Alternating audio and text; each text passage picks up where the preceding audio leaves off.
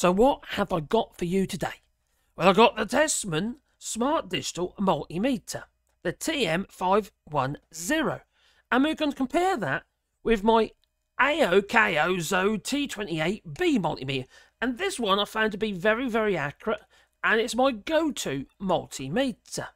Well, the TESMEN only costs £14.99, currently with its 6% discount, or the recommended retail price of £15.93, so it's cheap as chips. But is it worth it? Well, I suppose at 15 quid, you can't really get that wrong, but you can, can't you? Because at the end of the day, you need a multimeter that's going to work, don't you? It's no good to have a multimeter if it isn't going to work, is it? It's no good if it's inaccurate. No, it's no good if the continuity don't work or the ohmage and what have you. It's pointless. So what we're going to do is we're going to test that one against this one. Now, here it is. Unveiling the TESMEN automatic multimeter. Now, this particular multimeter, just like this one, has non-contact voltage as well. Yeah, just basically place it up against something and it'll beep. And you'll know if the socket is live or cable is live. It's quite a useful facility. Do you trust it 100%? Well, it's the first point of call. Well, we'll test that as well. So, what do you get with your TESMEN Smart Digital Multimeter? Well, you get the box, you get a nice little case, and you get the cables, like so. And they're quite nice cables. They're not a stiff, horrible, plasticky ones. They've got a nice flexibility to them. They've got the typical kind of probes on the end here. They're quite protracted there. They come out from about 15mm from the end of the actual insulated handles. Whereas on this one, as you can see, it's far more substantial. But yeah, again, this has a much more substantial price tag attached. Remember, that's only 15 quid. We've got to bear that in mind. So it might be a bit of an unfair comparison. But if this gets anywhere near this one in its measurements, I think that one's a good buy. Yeah, it'll suit most people. And the fact it's automatic, it just makes life a breeze, it does. There's none of that faffing about, twisting your knob. Yeah, you don't want to do that, do you? No. Anyway, so we've got our two probes here. And in this case, for this one, like I said, it's got the shorter pins, and this one's got the longer pins. It came with the batteries, this TESMEN, but also, they weren't any old batteries. They were actually Duracell batteries. Now, I remember when I first got this one, the batteries that came with this were crappy old Chinese things, and I wasn't certain even if they were alkaline, so I was concerned that they could leak. So I didn't put them in there. I put alkaline ones in instead, that I was confident with. Bear that in mind, whenever you get anything like this, where the battery's going to be in it for a very long period of time, and they could potentially leak, put some alkaline batteries in. Something that, that isn't going to leak and damage all the connections inside with acid. Yes, so don't do that. Anyway, so no further ado, we're going to test this against some voltage, but also some resistance as well. So, short sheet, what we do is we'll start with the voltage. We're going to be using my camera battery for my Lumix G7 camera. So, I know this should be, according to this, about 8 volts, I think it is. Well, it's saying it's 7.2 volts, but it's over that. I'm pretty certain it's in the 8 volt range. So, we'll start with this one here, and we'll measure the actual voltage of the battery. And as you can see, I'm going to put it on 2 voltage. It's on voltage now. So let's place that on there like so. And it's saying 8.11 volts. Now, we're going to hold that. So it's hold. So 8.11. So how about the TESMEN? TESMEN multimeter. What voltage will it tell us? Is it going to be anywhere near this one? Because I know this is pretty darn accurate. 8.15. That's near enough. That really is when you're dealing with voltages. Yeah, I'd be happy at that. I don't see any problem there whatsoever. Okay? Yeah, it does react much slower, I must say, than the actual AOKO Zone, but does it really matter? No, it's quick enough, isn't it? So, yeah. So that is the voltage. I would say the voltage is pretty darn good. That's DC volts. Okay. Now, what about resistance? Well, resistance is pretty much if you've got something in the way of two contacts coming together. So if you have these two prongs coming together, like so, these two probes, they come together, and if there's nothing in between, there's zero resistance. So if I place them together like so, zero resistance, as you can see. Now, the same should apply for this one, but with this meter here, the AOKOZO, I like saying that, I have to twist it around so it's onto ohmage to measure resistance. Now, it's looking for something. So what we're going to do is we'll place these together like so. There you go. Saying a little tiny whisper of resistance. Oh, 0.1. Oh, no, we're there. We're there. There's zero resistance.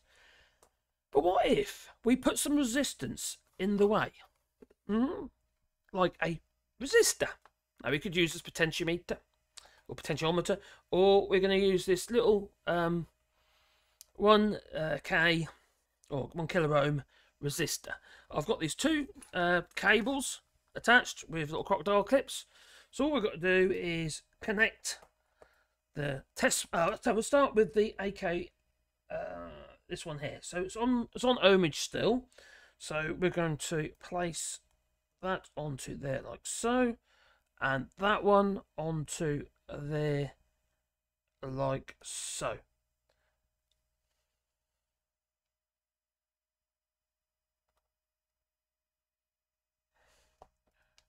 Ooh, there you go. There you go. So you've got to be careful when you do this, because you've got to make sure your connections aren't touching anything else. If there's anything, if it actually touches anything, even though it's not in the circuit, potentially that could affect it. Now, if, for instance, I connected both of these 2 meters up to these two same crocodile clips at the same time, you would get an inaccurate reading. That I promise you. Okay. So at the moment, it's saying it's just over a kilo ohm, fractionally over a kilo ohm. Well, that's going to fluctuate anyway, resistance does. So I won't be too worried at that. So that's narrows down it. So the TESMEN multimeter, is that anywhere near that? Okay. As long as it's, it doesn't, those ones there don't start going up, I'll be happy. All right, let's have a look. So we'll place that one onto that one. I'm a woodworker, so excuse my hands, I keep cutting them. Got a bit of super glue on that one, hold that one together. Yeah, that's what happens when you're doing woodworking. You see, you have to hold your fingers together with super glue. So that will go on there, and that one's going to go on there. And that is... Oh, hang on, that's the wrong meter. Oh, that one. Okay. Now, we'll place that on there now, and now it should be doing its reading. Got to make sure everything is connected so it's not creating any resistance. It's jumping about because it can't, it's got a bad connection.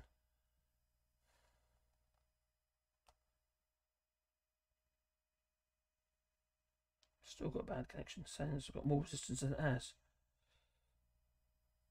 It might settle down. These ones here.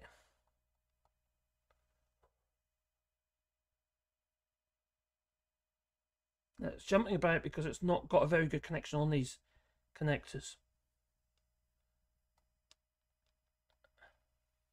That's probably because the resistor is actually tarnished. Well, there you go. That is pretty much, well, that's near as damn it. If you remember, that one was 1004, and this one's saying 1009 08 07. Has it gone down or up? Could go down. That's not far off the mark, is it? That I think most people would be happy that was 06. Okay, it's living at 5. That's good. Right, it's because the bad connections, you see, and humidity and God knows what else.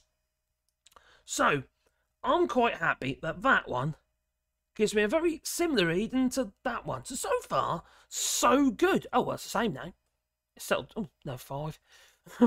So that's pretty darn good, I would say. Especially on resistance, because that can fluctuate all over the place. So, what about the other features of this meter? So let's remove these prongs. the probes. Take them out of the way. Well, a good probe. There you go. We have our TESMEN meter there. So what other features does it have? Obviously, we know it's got the ohmage. It's got the AC voltage. It's also got DC voltage and continuity. So you've got to make sure your circuit is complete, and resistance because of the ohmage. It doesn't have all the features of this one, but another feature it has, which is quite useful. If we bring this charger down here, the only reason I'm bringing this down here is I want the actual the electricity that's in it, so to speak, if you know what I mean. Because this has a feature, quite an interesting feature, and you can buy, I've had Robin ones and various brands of probes and what have you, AC voltage detectors, but this also has an AC voltage detector built in, which is pretty darn clever. So all you got to do is press that button down there, hold that down, and it'll go into AC voltage. I don't know what that means, AQR that is. Anyway, so now if I put that near something that has electricity in it, such as this charger, as in, when I say electricity, I mean mains electricity, from 110 volts. I'm not sure what the range is, actually. I haven't checked what the range is. But we've currently got 230 volts here in this cable. But that would also be like if you're in the US, for instance, there'll be 110 volts, wouldn't it? So a lot of these things have a range from around 12 volts upwards, which would be interesting. They won't work on this one, I don't think. No. Put that one there. No. So it has this non-contact voltage detector, which is a very useful thing to have. Because if you want, like for instance, you've got a radial circuit of sockets or lighting, and you're trying to work out whereabouts the power is lost. You've got a socket that doesn't work, and you're trying to work out where the power stops. So say for instance, you might have a socket not working, and then you find there's another socket not working because you've used this, and you know that somewhere between that socket and the socket that is working, that there is a problem. If there's no power, if there's nothing there whatsoever, it's a good way of locating the problem in the actual your in-house itself, or even in a garage or industrial building, whatever. So it's a good way of isolating a problem. So it's a good tool so far. Now, the only thing I would say about the non-contact voltage testers like this is that I would never ever consider them 100% accurate. Okay, although I've never ever had a problem with one to give me a false reading. I haven't, unless the batteries are too low. And if the battery's low, you can get a false reading. I'm not sure about this one because I haven't tested for that with low batteries yet. But you could give you a false sense of security. So once you've got it isolated, before you start touching wires and stuff, make sure you use the actual probes themselves and stick them into the plus and the plus or minus, or the positive and the negative of behind the socket, and double check that they are live or they're not. Otherwise, you might get a little bit of a belt. Yeah, that'll ruin your Sunday roast. Anyway, so that works. I'm quite impressed with that. So you can take it out of that mode by holding it down. I believe I go back into auto mode. And there's something else that this little meter has. It might be a little gimmicky, but not really. Not if you think, if you're working in a consumer unit and it's a bit dark, or you drop something you can't find it because it's dark in there. Well, it also has a little torch on it. See? That is actually surprisingly useful. It might seem a bit gimmicky, but it's not. It's actually a useful thing to have. I don't know if this one's actually got it. No, it hasn't. It's got a no contact voltage. Actually, no, it might do. I don't know what that is. That might be one. Oh, it does have a torch. I didn't even know. Alright, fair enough. How do you turn it off, though? Oh, just press it once. Okay, so, yeah, it has a torch as well. You press it once, or you hold it down? You hold it down. So there you go. That is the TESMEN multimeter.